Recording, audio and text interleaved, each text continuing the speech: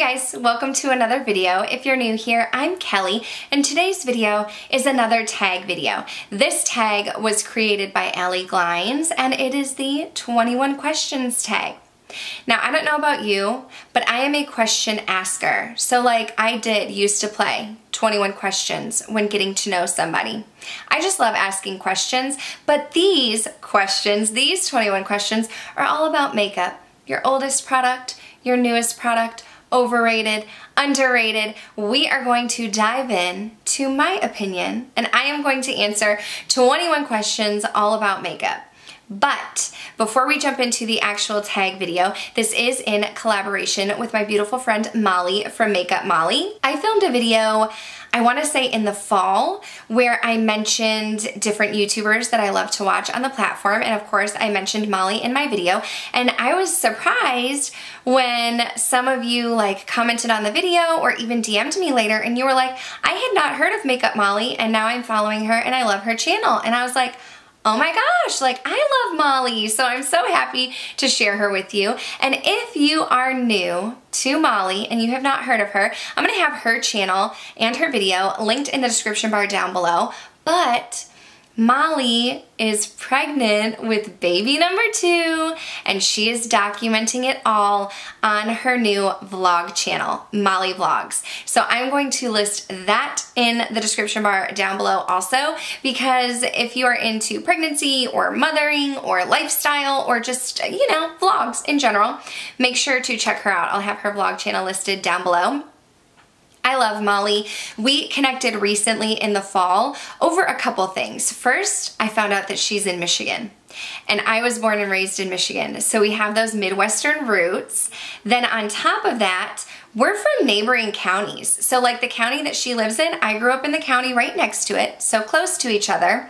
We also are fans of the Bachelor franchise. We are part of Bachelor Nation, although I'm very behind. I have not watched Matt's season at all, but I did watch Claire and Tayshia's. So we love the Bachelor. We also have young children at home. I think Brielle is like 8 months older than her oldest now, Rowan, because she's pregnant.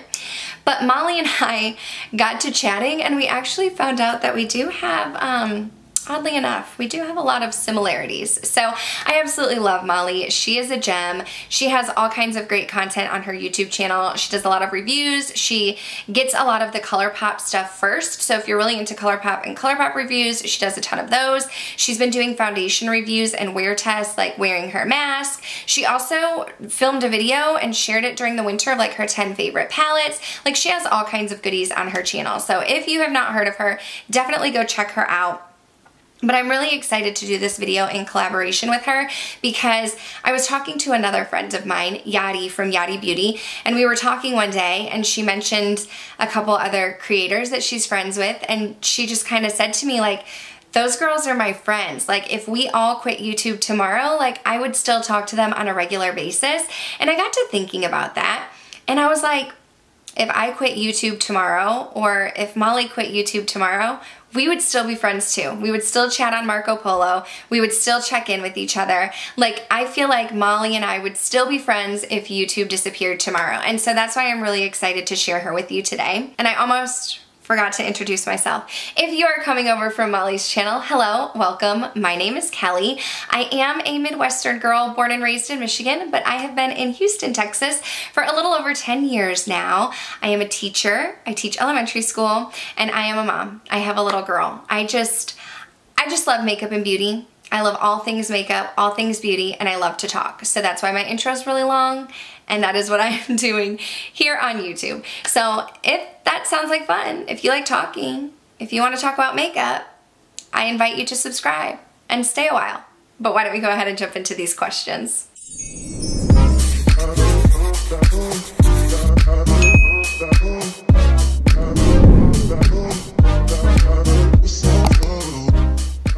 Question number 1 is, what is the oldest makeup product in your collection? And I thought about this for a minute, and I actually did a Flashback Friday series on my channel where I went back and visited all of my best of beauty products. And I realized that in my first few videos, the products that I mentioned were my Makeup Geek Cosmetics singles. And I believe that these products, these eyeshadows, are the oldest makeup product that I currently have in my collection.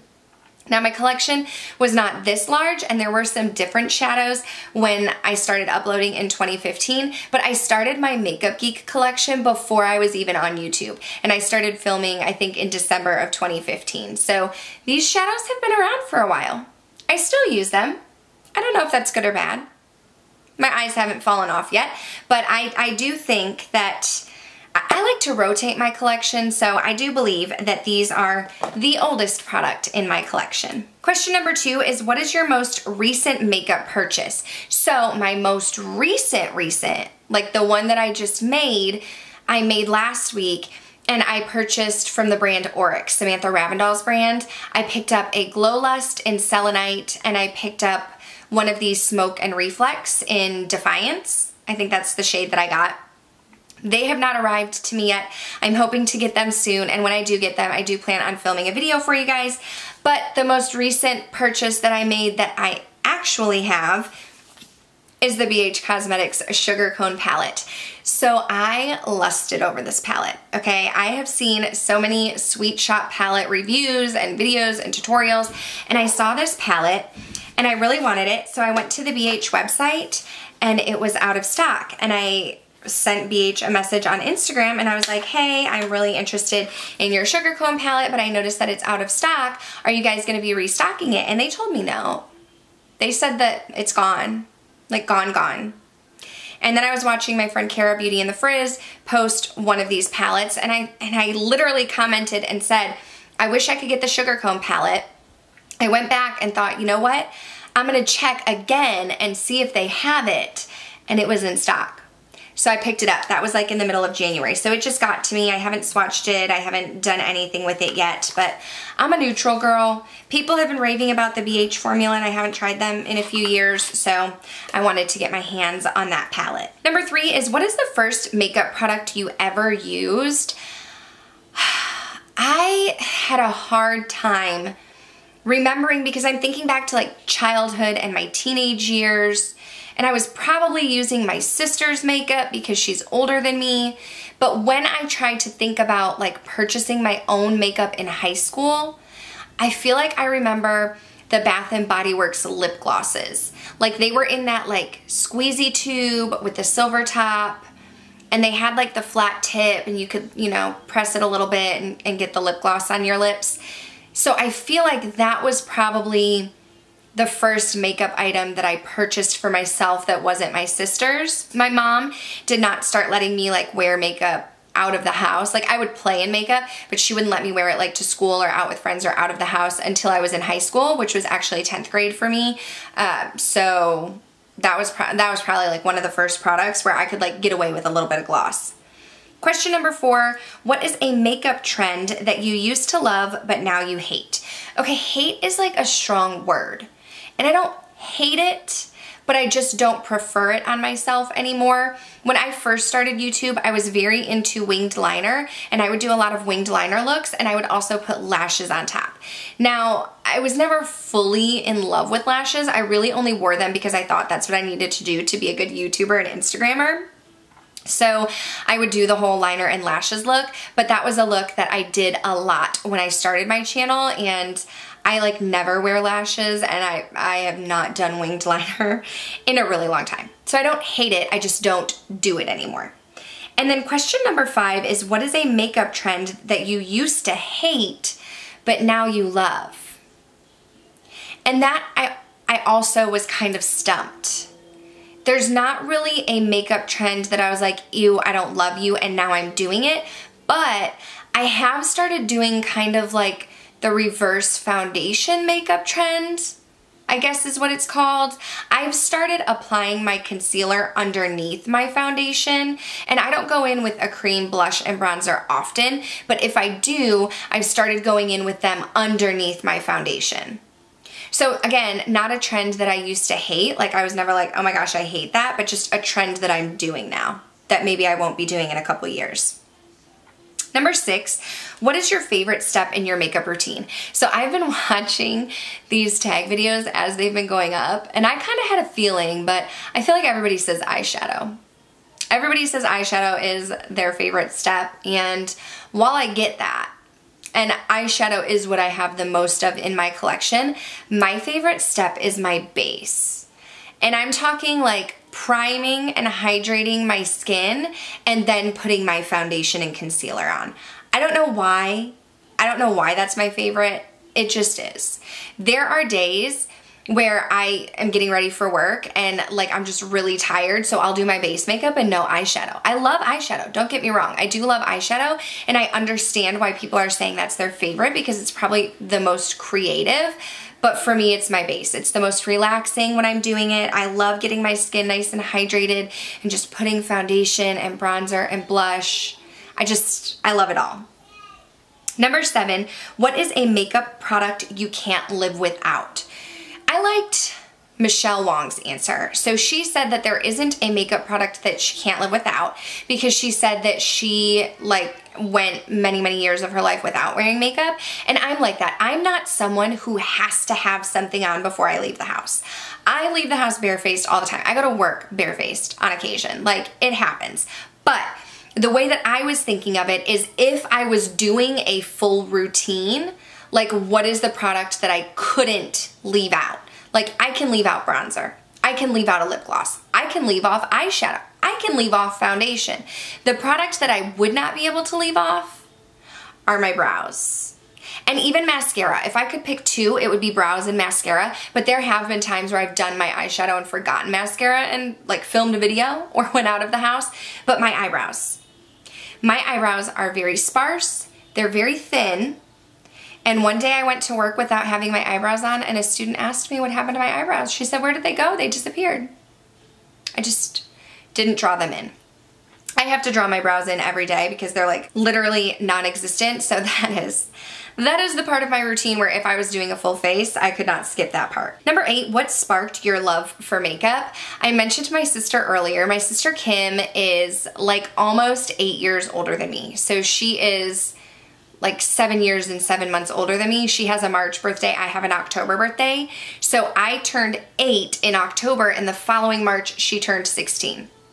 So she was into makeup, she was a teenager, I was much younger, but I literally remember like she would be doing her makeup in the bathroom. She had this big basket and all of her makeup was in this basket. It's like a tub basket that you would put like books in or like your hair products, like a big basket. It wasn't like tiny, it was a big basket of makeup. And I remember she would pull it out and she would do her makeup, and I would just sit there and watch her. I would just sit there and watch her do her makeup. And so I think like just her being older and doing her makeup and going out with her friends, I like aspired to be with her all the time. So I think that is what really sparked my love of makeup. But I do have memories of being really young, and my mom had this pink Mary Kay compact, and in there were like 2 or 3 eyeshadows, a blush, and a lipstick, and I can remember playing in that when I was really young too. My mom's never been heavy into makeup, like she doesn't wear makeup now, but I do remember she had that and I would play in that. So I mean, I've loved it ever since I was little, but I think my sister really sparked that for me. Number 9. What is the worst makeup look you've ever done? So I thought of this as like in my YouTube time because I don't like have any memory or record of looks when I was like growing up. But there is a look, and I'll pop it up here, and I took it from Instagram so I could put the date down there, but it's February 3rd, 2019. So I was pregnant and I did a palette bingo using the Urban Decay Born to Run palette. And I chose the Urban Decay Born to Run palette because it's a palette that I don't love. I have trouble with the shadows. I feel like they don't blend very nicely. I get a lot of fallout with them. So I did a palette bingo and created this smoky look, and I just didn't love it on me. I still don't love it on me. Like, I see the look and I feel like it just makes my eyes look too dark, and I already have small eyes to begin with. So I would have to say that that's my least favorite look. But then that leads us into question number 10, which is, what is your favorite makeup look that you've ever done? And on the flip side, my favorite makeup look that I've ever done, I kind of had 2 of them. So one of them was the year prior, February 2018. And I think I used the Anastasia Beverly Hills Modern Renaissance palette, but I just created like this mauve-y purple cut crease, and I had liner and these lashes, and it was very monochromatic with Malibu lipstick. I really, really love that look. I still love it to this day. And then there's another eye look that I thought of from 2016 when I first started playing with cut creases. And I think with this palette, I feel like I used the Anastasia Beverly Hills Master Palette by Mario. And again, it was another cut crease, but I used eyeshadow to make a smoked out liner look. So I was looking back at some of my old makeup looks, and now I feel like my makeup is much more boring, much more muted. But back then, I started my Instagram before I started my YouTube. And I mean, before I had a daughter, like I literally on the weekends would go in my makeup room and I would spend hours playing in makeup, playing in eyeshadow. I would create these cut creases and stuff, and I would have no makeup on my face. Like I think in the picture from 2016, it was just an eye look. I don't even think I did foundation, but I would just spend hours. I would do one makeup look on one eye, one makeup look on the other eye, and I just had so much fun with it. And sometimes I miss being able to do that. I know there will be a time again when Brielle will be older and she won't want to play with me anymore, and then I'll probably have the time again, and then I'll miss not having time. But now on the weekends, like when I'm filming and stuff, it's okay, get makeup on really fast so that you can film before Brielle wakes up. But those were some of my favorite looks. Number 11 is, what is your favorite drugstore makeup product? Well, I don't have a ton of drugstore makeup in my collection. I do prefer more high-end, but you just can't beat Maybelline mascaras. You just can't. I have been using Maybelline mascara since I was a teenager, since the early days. Absolutely love them. The Rocket Volume Express has been a holy grail of mine for years and years and years. And don't get me wrong, I do love my high-end mascara, but there's just nothing like drugstore Maybelline mascaras. Question number 12 is, what is your favorite splurge makeup product? And I really had to think about this one. And I have two. These were splurges for me. The first one being my Natasha Denona Glam palette. I have talked this palette to death. I've talked about it in multiple videos. I almost didn't purchase it, but I did, and I absolutely love it. This is one of her middies, I think is what they're called, a midi palette. So it was $65, and I did get it during the Sephora VIB sale, but I absolutely love it. I'm so thankful that that is in my collection.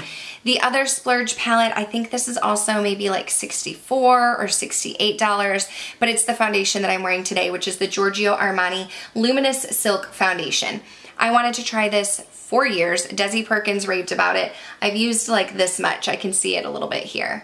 I mean, I get a ton of use out of it. I love this foundation. It's not matte, but it's not like glowy, dewy. It just gives me I have dry skin, so it gives me a very healthy look. Like there is some luminosity there.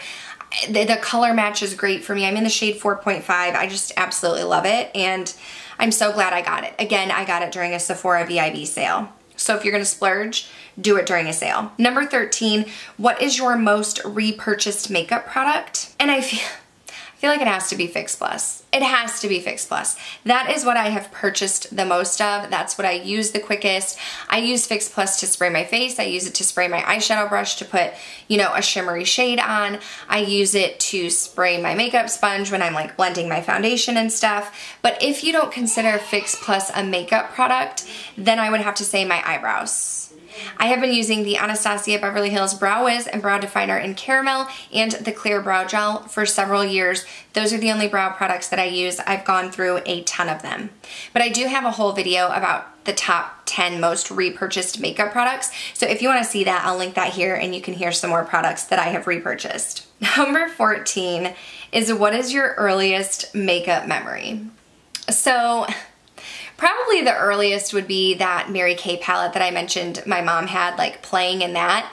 But a fun memory that I have, I also have a brother. I mean, I have lots of siblings, but I have a brother who is 5.5 years older than me. And I had to be, I don't think I was in school yet. I had to be toddler age, maybe 3 or 4, possibly 5. I got into my mom's Mary Kay makeup, and there was a bright red lipstick in there. And I was trying to put it on myself, and I was doing just fine. Was it all over my lips? Yeah, but I was doing just fine. So my brother sees me and comes in and tries to help me. If you have a brother like mine, you know what that means. He put red lipstick all over my entire face. My mom was so mad. She was so mad because it was red. He put red lipstick all over my entire face. My mom was mad, probably more so at him than me. She was probably first irritated that I got into her makeup, but then irritated on top of that, that my brother was helping me, because red lipstick stains and is hard to get off. And I don't remember how long it took her to get all of that off me, but it was everywhere. It was bad. It's funny to look back on now, but I'm sure it was not funny for my mom then. Number 15 is, what is your favorite place to shop for makeup? Sephora. Sephora for sure. Even online, Sephora, just the products, everything. I know that Ulta has a lot of the same things, but for some reason, Sephora just has my heart. It's the whole aesthetic, the experience, going in, just their skincare and makeup everywhere. I just love it. I haven't been in a Sephora in a really long time, but when I do go to repurchase products, even if they're products that I can find other places, I still find myself going to Sephora. For number 16 and 17, 16 is what is the most underrated makeup product that you own, and then 17 is what is the most overrated makeup product that you own. I recently, during my 12 days of makeup during Christmas, filmed an overrated, underrated video, so if you want to see that, you can go ahead and check that out.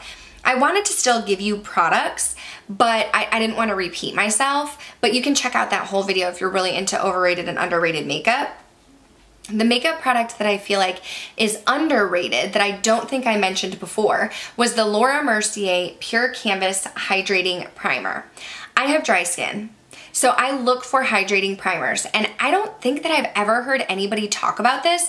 I was just in the market for a new primer, so I went on Sephora's website, went to the primer section, and typed in that I was looking for hydrating, and this popped up. So I got the smaller size that they had, and I absolutely love it. I'm almost done with it. I do want to try some other foundation primers, but I can see myself repurchasing this again because it almost feels like a moisturizer.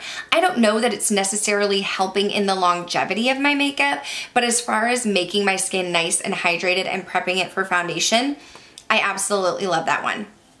On the flip side, the product that I think is overrated, I no longer own it, but I did at one time, and it is the Tarte Shape Tape Concealer.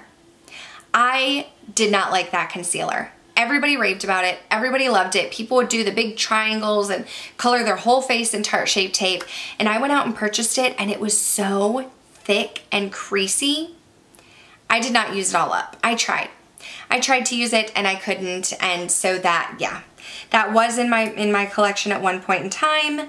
But I think that was very overrated and I did not like it at all. Number 18, what is a discontinued makeup product you wish would come back?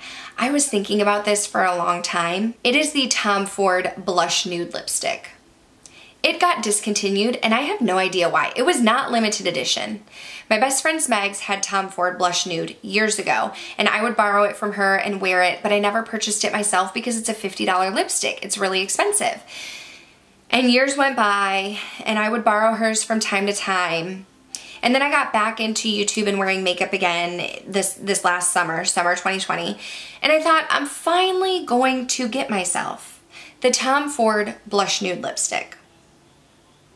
No, it's gone. It is discontinued. Number 19 is, where do you go for makeup inspiration? Typically Instagram and YouTube. I'm not someone who like sits down and is like purposefully looking to be inspired, but when I am scrolling through Instagram or watching YouTube videos, that's where I find my inspiration. I see a makeup look, I see products, I watch tutorials, and that is what really inspires me. I would say more so back like when I was doing just Instagram, it was very heavily Instagram. I would search for makeup looks and I would try to recreate them. I don't find myself doing that so much anymore just because the time that I have to play with makeup is very limited, but still Instagram and YouTube are where I go for inspiration. Number 20 is, what do you hope to see less of in makeup's future? And that is narrow shade ranges in cosmetics. So I'm talking like foundation shades, concealer shades, like we need to expand our shade range. The days of only having, like, what is it, the Misha BB cream, I think they did expand their shade range, but when I was looking at their shade range, they had 5 shades. Like, what is that? Even if you have 30 shades, but they're all very similar, no, like, we need to expand that, and we need to offer makeup shades for the palest of the pale, the deepest of the deep, everything in between, cool tones, warm tones, olive tones. Like, it's 2020. The makeup industry is booming with YouTube and everything. Like, we need to do better. We need to do better, especially when you do have brands who are coming out with these amazing shade ranges like Fenty Beauty. Like, other brands, you can do it too. Number 21, what do you hope to see more of in makeup's future? So I hope to see more of brands working with smaller influencers. My friend Molly that I'm collaborating with, she did a collaboration with Doll 10 on some brushes. Love that. I know that Beaute Bean did a collab with Shroud Cosmetics when she was under 20K subscribers. Love that. I'm not even just talking about collaborations. BK Beauty, they released their True Beauty palette and they put out a video of different content creators using the eyeshadow palette, and Glam Girl Chelsea, who has under 10,000 subscribers, was featured in that video. And Yelika Nyquist, she's under 100,000 subscribers. She just did a collab with Kaleidos, Club Nebula. That's on its way to me. I want to see more brands working with smaller influencers.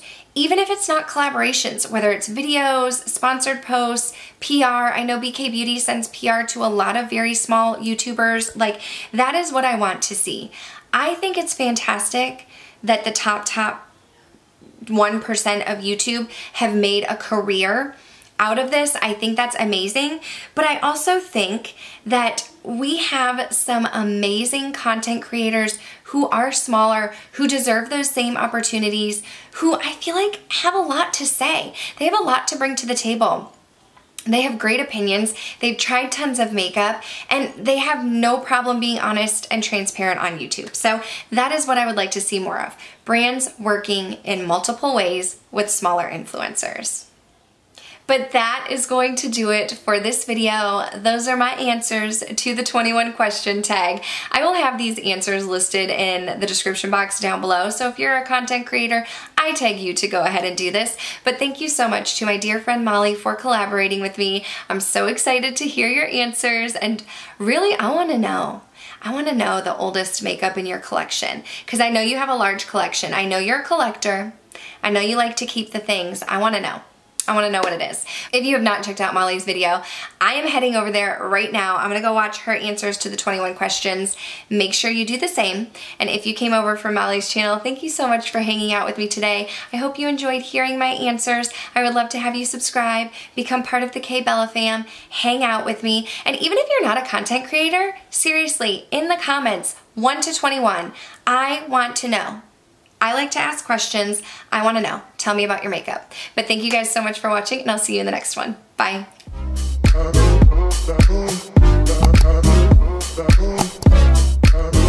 That